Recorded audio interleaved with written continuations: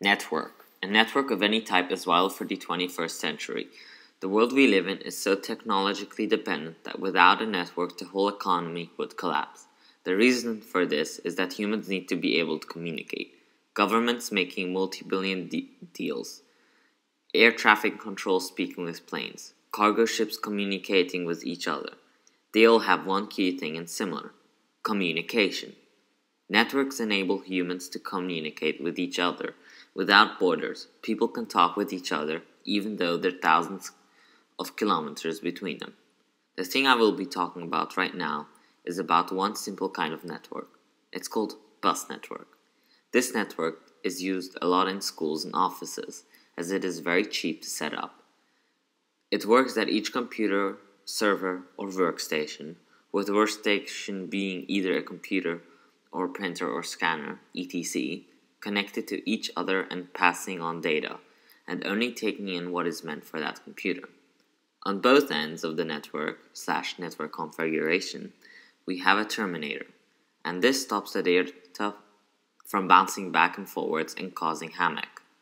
If we want to visualize this clearly, we can imagine that the network acts as a school bus, and inside the school bus we have children, in this case our data.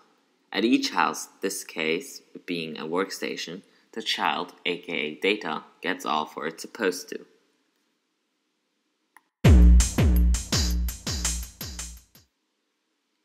This network, of course, has its advantages and disadvantages. The advantages are that it is relatively cheap, therefore meaning that it's available to a lot of people. Secondly, it is also quite easy to set up, and also if you want to add more workstations or extend the network, you can simply add more cable and repeaters which boost the signal.